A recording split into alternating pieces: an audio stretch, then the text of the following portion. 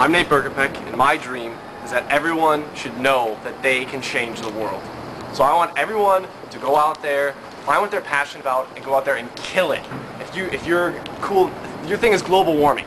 You go out there, you start a company that makes a more efficient wind turbine. If your thing is poverty, you go out there, you start a nonprofit that gives people jobs. Find something that you like, and then go out there and just hustle and work and get it done, and that's what changes this world. Like, people working really hard is what makes change. Martin Luther King didn't just wake up one day and become who he was. You know, he spent nights in jail. He wrote letters. He worked with people, and that's how he changed the world.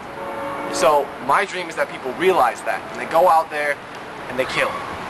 I'm Declan Masterson, and myself and Nate Berkopec both hold within ourselves the idea that as any person's given right who is born into this earth to do what they can and do what's in their power to do whatever they want, be it to change the world, to better themselves, or anything. What we're focusing on is those who lack or have reluctance to do what they can to change the world. We're not forcing you to take any sort of action you want to change the world.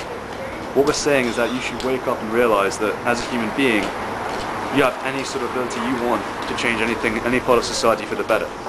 Whether you face any sort of hatred or reluctance or controversy from anyone, any sort of authority, try not to go about it in a violent way, but do what you can.